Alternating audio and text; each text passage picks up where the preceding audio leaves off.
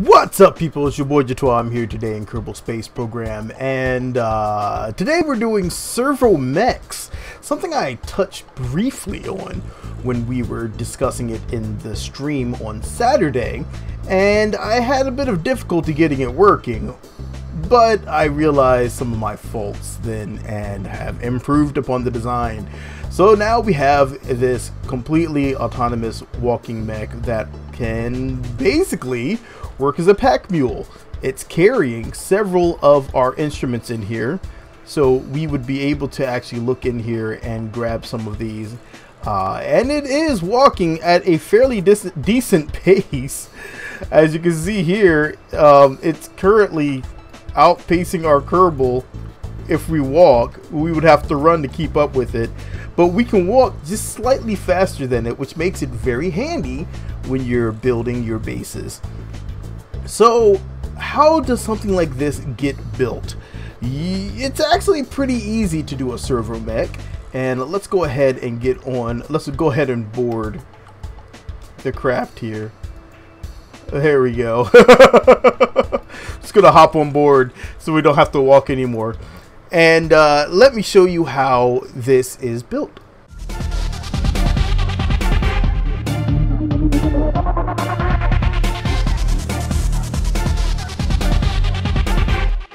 So a servo mech is actually a lot easier than a hinge mech or even a rotor mech, because the animation sequence that you use in the editor is pretty simple. It's just it's high to low or low to high as you use a counter. And you see this inside one is just rotating high to low, while this one on the outside is going low to high. And they're both doing a 360 complete movement that you see here is permitted, allow full rotation. And so basically it's just rotating, counter rotating to keep the leg in the same spot, which allows you to walk forward. I've done this plenty of times in Infernal Robotics, and I'm getting the hang of it in stock robotics now. There's just a few things you have to do to make this work. So let's dive into a really quick build and get one walking for you. It's actually easier to do it with 2 legs versus 4, because 4 is a lot of parts. So let's go ahead and do something really small and versatile. We're going to start with this small SAS, this inline reaction wheel, and from here we're just going to put our Kerbal sitting on the top. We're going to take these, and that's going to be kind of like the shoulder area, and this is going to be the leg area, and this is so we can actually extend parts of it out with different pieces, and that should allow us to make a nice walking mech that works pretty well. We're going to keep our craft very light as possible, so that way we don't have to use a lot of RTGs or torque to make this happen. And we're going to stick with some of the smallest servos. You can do it really well with the F12 and the M06 servos, but we're actually going to go ahead and use just this M06 servo in this demonstration. So we're also going to grab some more of these inline reaction wheels, because these enable you to slow your Kerbal, your mech down while it's in its falling animation, to allow the other foot to catch up. So let's go ahead and rotate that, and we'll rotate this one so they're facing upwards. So I'm going to keep this so it's walking on the inside of my arms in case I do decide to add arms to it later on. You don't have to, but it is quite handy. Okay, so from here it's pretty easy. Go ahead and add on a battery or 2, because you are going to need some batteries to keep this thing going, and that should work just fine. And you are going to need some RTGs. I'm just moving this so it looks a little better. Some RTGs, which is really handy for powering these units, and we're going to keep this fairly low. That's actually going to probably be in the way of our animation. We will see. I can just slide that up some. and slide it in. You want your weight to be mostly down low, and these rotors don't have much weight, so oftentimes I will just come down here and slide some of these RTGs in here to ensure that I have enough weight down low going on. And you can remove this one if you're going to do that, or you can use this as the actual leg itself. Different ways, different ways you can make this happen. So let's go ahead and grab our servo, and we're just going to make it so the blue is facing inwards, and we only want to have one. We don't want to have this set as a mirror. I'm actually going to take a battery and put this here because that's going to look a lot cleaner instead of having that big inset area. So let's take this, snap that on. Remember, only one. Now take another one, duplicate that part, flip it around, and face it in. So you should have kind of like an Oreo here. Your blue, blue, gray, gray. And this is basically what you want. You know, we're not going to have anything else set up in here. We're going to take this part, we're going to set it up, and we're then going to put it in all the places that we want it to go for right now. So what we're going to do here is grab this first one, and we're going to set the traverse rate all the way up, dampening all the way down. Same with this one, once again, for the outer one. And if you've already done it for the first one and then mirrored it, then kudos to you. I tend to forget. So we have traverse rate all the way up, dampening all the way down for both of our parts.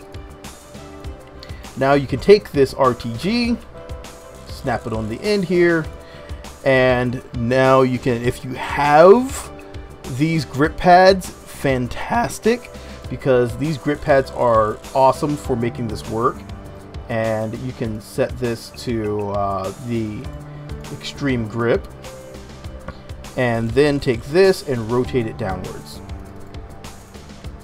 Okay, so this is basically where we want to stop and now mirror this part to the other side. So let's go ahead, duplicate that, snap it on this other side, and voila. Okay, so what we want to do from here is grab our cowl. We don't want to set anything up just yet. We want our cowl to be in here and our parts to be in the cowl before we go any further forward, with a very good reason is that it would be a massive pain in the butt if we don't do this. I will show you why. Let's go to our action groups. Let's go to our cowl. And from here, I'm going to go to game only so you can see exactly what I'm doing. So we're going to open the track editor. And then in here, we're going to go to our innermost servo. And then the outside servo on the same one. And we're going to go to target angle, target angle.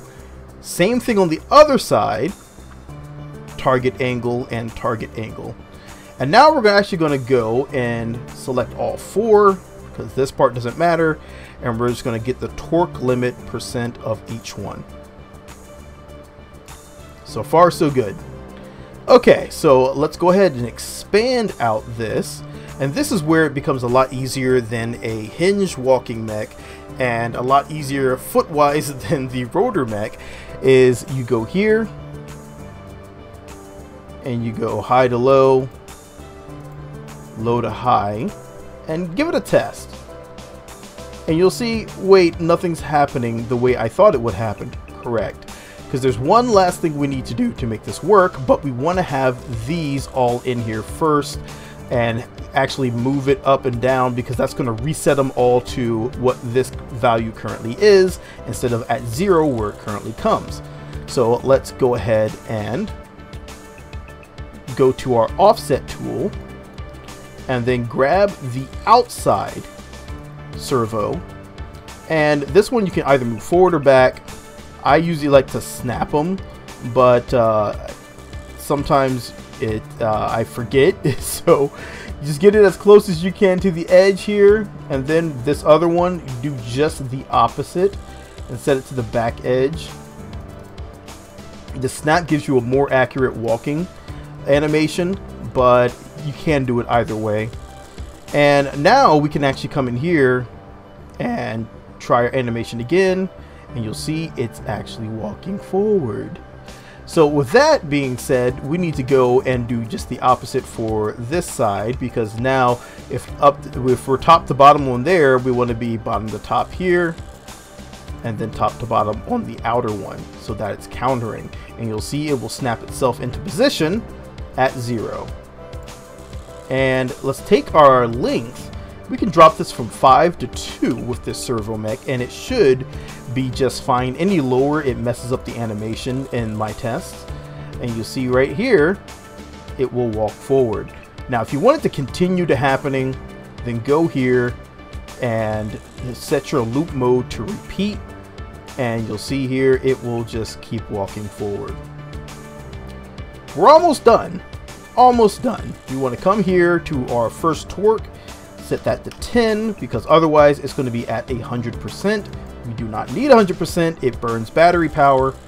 And then come here, paste it to all of your torques.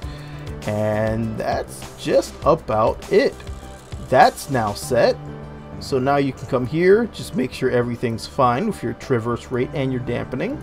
Everything looks good here. And make sure you put all your servos on before adding them to your cal. Otherwise, you can get some duplication issues. There's a lot of different problems that will come up. Different servos will be thrown out from your cal. Definitely set all that up before you go through and do any of this. Alright, so with that set and ready to go, let's name our little guy Goji 2. And here we are. We should be ready to walk. Okay, so the first thing you'll notice is sometimes it'll come in and just completely lay flat over. This does happen at times, because at times what will happen is the servo will be loaded with 0 torque. This seems to happen at times. More than not, it will just load with all the torque set to 0, even though we have it set here. So all you have to do to fix this is go to your play position, and then you should have enough torque to kind of get your guy back up and walking right. If you built it like I did with these 5 mini ones here. And now you just hit your play and it should start walking forward. And mind you, this is just 2 RTGs, and it's enough to power the entire thing going forward with this little mini walking animation. I prefer 4 legs because 4 legs tends to get you further faster, and it's actually more stable than the 2-leg variation. It's just really easy to get the 2 legs in versus the 4 legs. The 4 legs is just 4 more things to add into your cal. It's really easy, nothing complex. If you want to expand upon it, it's just duplicating the same thing on each side. But here you are with a walking mech. Really easy peasy. The servo mech is really simple to build. Unfortunately, it's kind of slow because your servos don't have the fastest rotation rate that will stay consistent with the animation. So that being said, you can build a little walking mech that will walk at the same speed as a Kerbal. If you wanted to outpace your Kerbal, you might want to think about doing your hinge mech or a roto mech, which is drastically faster than a Kerbal. The roto mechs are very fast, but they're very hard to control the leg, keeping the legs firm to the ground and at a proper angle. Now, if you want to do this the smart way, just build a flying mech. It's a lot easier to build a flying mech. But yeah, this can definitely work if you just have something small you want to carry around your base. If you just want to look at a little pack mule like I have to carry around different components that you're going to put in your base, it's really quick and easy. Pack mules are great. They are slow, they're stable, and they can get you all the stores that you need if you do it the right way.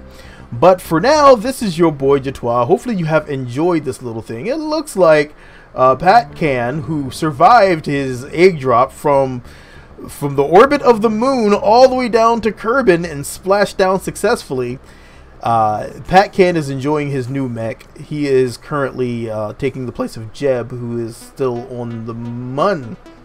So hopefully he's enjoying himself. But for now, I will catch you guys in the next video. For now, this is your boy Jatois, and I need to stop saying for now. I've said that how many times? I'm gonna get it out of here. Hit that like button, share this out to your friends. What's the new thing they do? Click the notification if you want to click the notification. If you like the background that you're seeing here, there's no green screen. There's a little bit of hesitation I'm seeing in here if I move too fast. That is NVIDIA Broadcast, and it seems to be working fairly okay. Ish. I'm gonna get on out of here. It's your boy Jatois, I'm out. Peace. I think it's pretty cool. This is the shuttle background if you're wondering what it is. Yeah.